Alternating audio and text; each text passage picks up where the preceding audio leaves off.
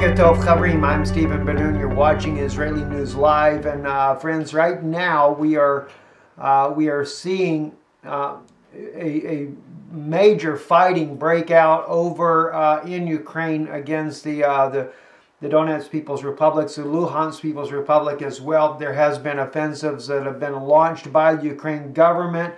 Of course, the Ukraine government is saying vice versa. In an article that they have here, they are saying that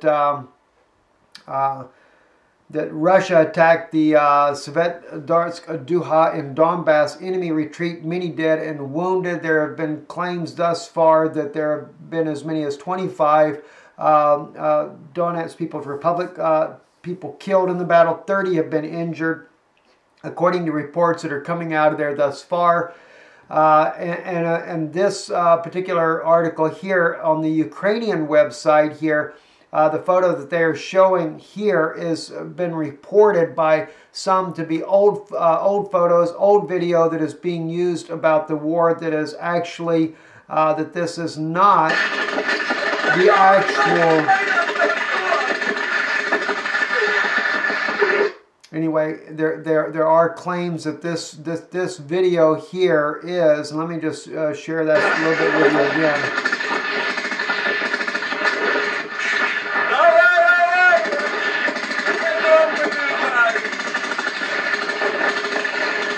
Now, whether or not this is really old video footage or not, I do not have the ability to say. There has been one man on the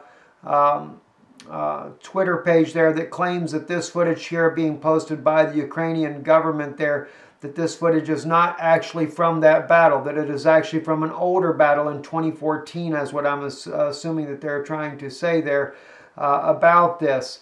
So at any rate, there is a battle going on. Whether or not the footage is new, old, or whatever still stands to be seen. Mikhail, he is actually the one that I actually first caught the information from, that there is a battle going on.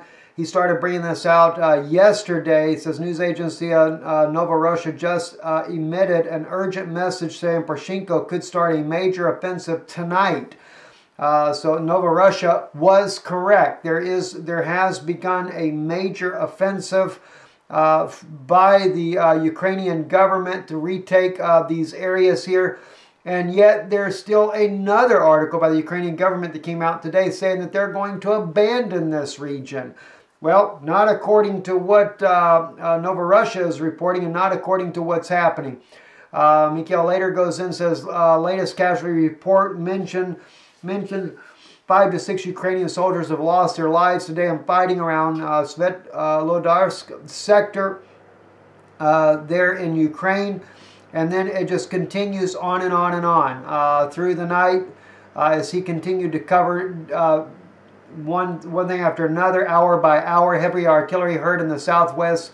Now mortars still firing a lot of times in Zavanki area. And he was just continually, he has been bringing up exactly what's been going on all day yesterday. According to what he was saying here, the fighting has not stopped, and from what we could tell, no, the fighting had not stopped. The Donetsk or Donbass News, their international news, which is this site right here, Doni News, Donbass International News Agency, is reporting this morning Ukraine used heavy artillery to support an attack on Kalanovoka, the Luhansk People's Republic, that's the LPR defense. The offensive on Sunday was carried out with the support of mortars and artillery weapons. The defense authorities of the Luhansk People's Republic said more than 150 shells were fired at the defenders' position. The main attempt at the offensive was made by a unit of Ukrainian armed forces consisting of some 40 people with military hardware near the Kalanovoka settlement. The attack was carried out with the support of mortars and artillery weapons.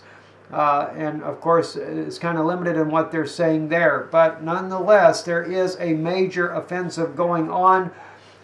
We will try to get up, check in with NovoRussia to see what they're saying about this as well. But it did, I would assume this morning it's probably quietened down somewhat.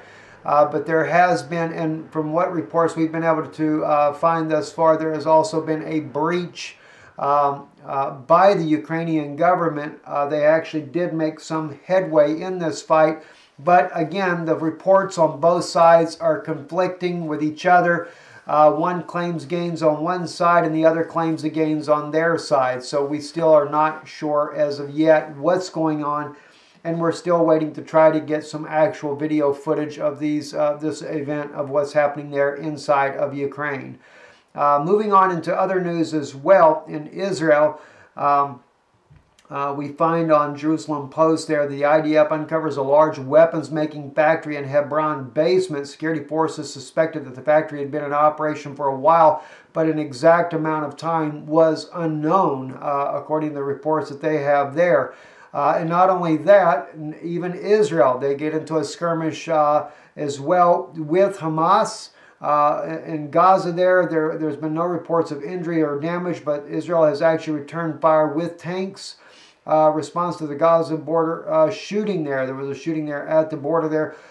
Shots were fired by IDF troops stationed on the border near the southern Gaza Strip on Monday morning. The military said there were no reports of injury or damage in the incident, but shortly after, the IDF responded with tank fire targeting Gaza-based Hamas positions. The army told farmers in the area to stop working with fields and to remain in their homes, according to Channel 10 News. The cross-border incident occurred days after reports of alleged that the Mossad, Israel's foreign intelligence agency, assassinated a Hamas military operating out of Tanzania. So it's kind of like Hamas is retaliating against Israel for that, and of course Israel is putting a stop to it rather rapidly. I'm Stephen Benoon with a quick take of our broadcast this morning with Israeli News Live here on December the 19th.